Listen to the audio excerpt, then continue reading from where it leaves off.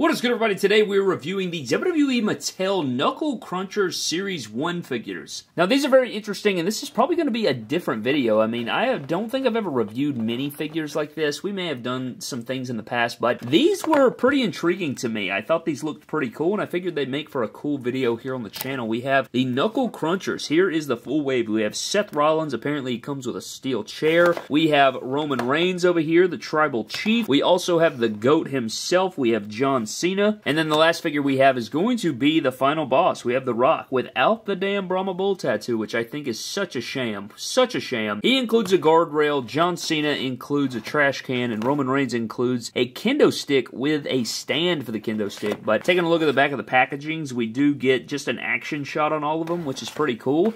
But I found these to be pretty entertaining, and I think these were revealed at San Diego Comic-Con back in 2023 in the summertime, and I was there, and I remember seeing these and thinking they were pretty cool, but I think that we're in for a pretty exciting little wave of figures, man. We're going to unbox all of them, we're going to take a closer look at all of them, and just check them out, man. But I'm excited here today. I'm excited to see what these look like, but we're not going to put them on the rotating stand. I'm just going to remove them from their packaging, and then we'll go one by one through each figure, showcase their articulation, and just get into the entire wave, man. So, with that being said, let's crack our Knuckle Crunchers out of the packaging and find out what these little sons of bitches are all about.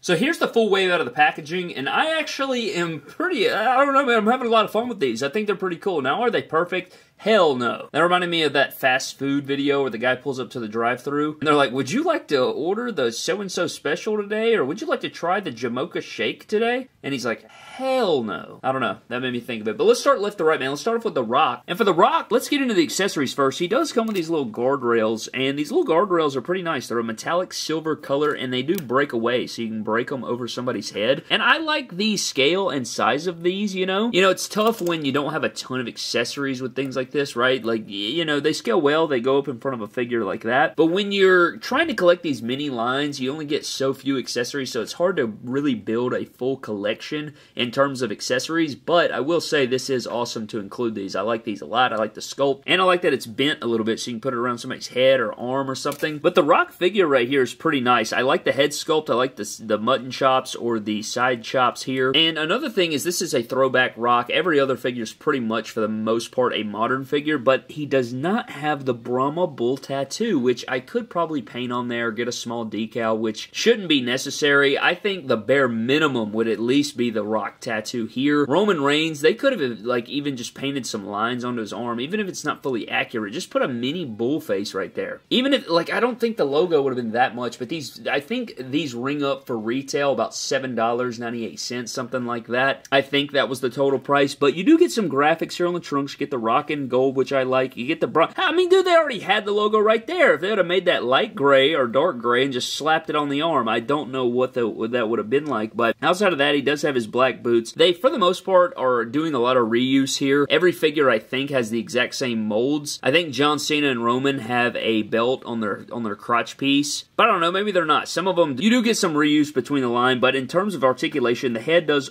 articulate a little bit here. You do get a full, like, ratchet joint that goes 360 here, and you get a nice bicep or arm shoulder here, which I like. I think that's pretty good. You don't get a swivel or anything, but I think that's pretty good. And same thing with the legs. The hips move out like so, and then you can kind of like rotate it a little bit here. So you can articulate this ball joint, and then you get kind of like a thigh swivel type deal going on. No knee bend, no arm bend, but they stand up pretty good too. I don't have any problem standing these guys up, but this figure is pretty cool. Now for the John Cena, we get into the steel trash can, or the trash can that is rubber right here, which we've seen from the past from Mattel, but it is a nice metallic blue color, and it's pretty big, as you guys can see here, comparison. You could probably even use this in scale with Elite figures. It does come with the trash can lid as well. You could put guys in there, whatever. And this could work for absolutely could work for regular Elite figures, I think. For a mini trash can, it's not as tall as other ones, but that classic WWE trash can is nice. And then for the John Cena figure, you do get the You Can't See Me on the hat. It is that John Deere 2018 style style gear, I think it was, or 2019. And he does have the bicep band with the yellow and green armbands. No graphics on there, but he does have the belt sculpted onto the crotch. And again, man, I like this. As a big John Cena guy, I like the shorts mold that's sculpted in there. You don't get any different articulation. All of it is pretty much the same, but I like the John Cena. He's got the black shoes. Not a ton of details, but it actually would be fun to take some of these and customize them a little bit or change them up or whatever. I don't think you could... Oh, you get a little waist swivel in there.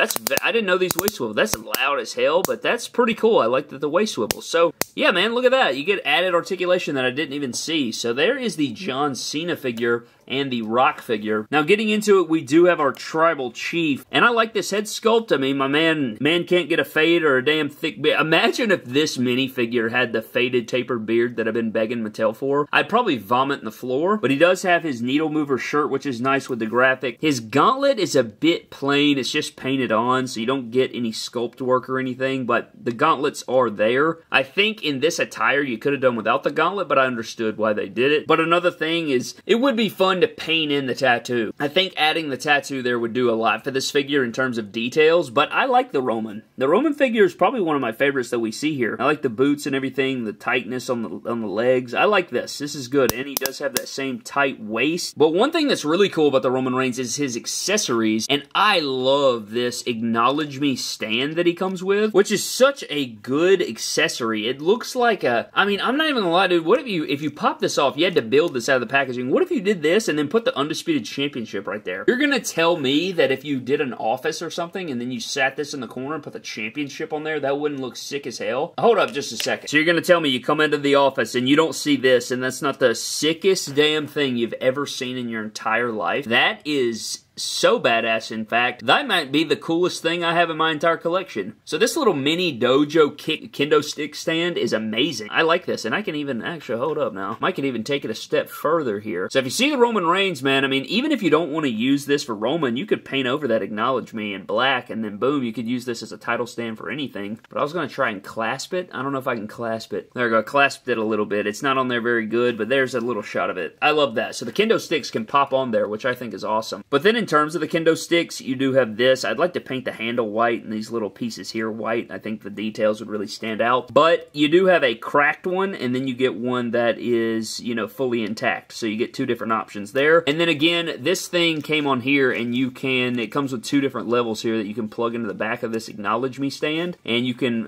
put both of the kendo sticks on here and display them in the corner, which, dude, I love that stand. That stand might be my favorite thing that's in the entire pack. That is so sick. If I see another Roman Reigns, I might buy that just for that title stand. You can make like a cool little setup. I don't know. But for our fourth and final figure, we do have Seth Rollins, who does come with a steel chair, which actually has the WWE logo sculpted on it, and it comes with a little impact piece that you can clip onto this little piece here, and then, you know, when you're hitting guys in the skull, it looks like a little cartoon comic book impact spike. That looks pretty good. But this chair is pretty decent. I don't like the way it folds, and I don't think they could sit in it even if they wanted to. I mean, that's decent. It's not great. It's definitely not terrific. And this chair kind of looks a bit navy. It doesn't really even look black, which I guess isn't a thing. I guess it's like off black or something. But the Seth Rollins figure looks good. I think the likeness is nice. The hair sculpt's nice. It's almost like a shrunk down Ultimate Edition version or Elite version there of a head sculpt. But he's pretty jacked. He doesn't have his spine tattoo or anything, but he does have black wrist tape, and then these Flames designs look cool. Very similar to the Fan Takeover Amazon exclusive Ultimate Edition we're going to be getting this year. But I think this looks cooler, to be honest. I didn't like the pants look. Even if it is accurate and everything, I like these tights. I think this is pretty sweet. So the Seth Rollins figure is definitely one of my favorites, if not my favorite out of the whole set. But before we wrap up this video and review of these Knuckle Crunchers, I think it's time to rank this set. Let's rank these figures from my least favorite to my favorite out of all four Knuckle Crunchers. But consider me pretty damn shocked, and I'm glad that I ordered the mini ring that comes in this set as well. There is a ring, and I don't know if it's retail exclusive, if you can buy it other places. I got mine on Amazon, but it's about 20 bucks. Comes with a Brock Lesnar, a ring, and some other weapons. So I'm definitely going to be a completionist of this line. I like this line. It's very fun. I think they look awesome, and they're just little mini fun figures. But if I had to rank these in order, I think I would go Rock, my least favorite. Not having the tattoo really bums me out. This is tough from the rest of them, but as much as I love John Cena, I think what's What I don't like is it doesn't have any different things. If it had sculpted bands, if it had graphics on the bands, if it had different things like that, I think I'd rank him higher. It does have the hat on there, which I like, or even if the shirt was painted on, I think I'd like it more. But I like this as my ranking. I think Roman Reigns comes in at 2, and then I like the Rollins the best. I just like these colors a lot. I think that looks awesome, but I really like the Roman 2 in the man bun with the needle mover shirt. Ooh, if he had his tattoos, he'd easily be number 1 for me, the Tribal Chief, but I think that is my full ranking and review of these Knuckle Crunchers, man. Again, I don't know if they're Walmart exclusive or if you can get them other places, like I said, but I did find mine on our toy hunt from the other day. If you guys want to pick up this wave, you can do so. They are hitting Walmart stores right now, and I think Series 2 is already announced and coming. I think it has Bobby Lashley, Stone Cold Steve Austin. I don't know who the rest are in the set, but I'm definitely going to be grabbing them, and I'll definitely review them if this video does well, so we'll have to see what comes of all that, but that is going to wrap the video, man. Thank you guys so very much for watching. I'd love to know your thoughts on these down in the comment section below. Have you grabbed any? Do you like them? Let me know all those things down below, man, but I'm getting the hell out of here. Thank you for watching. Subscribe to the channel. Huge shout out to our Patreon members, man. Appreciate all you fellas over there. You guys are amazing. Thank you guys so very much for all that you guys do. Follow me on Instagram, Twitter, and TikTok at MyDamnToys, man. I'm getting the hell out. I'll see you guys next time. Have a blessed one, and I'll catch you later.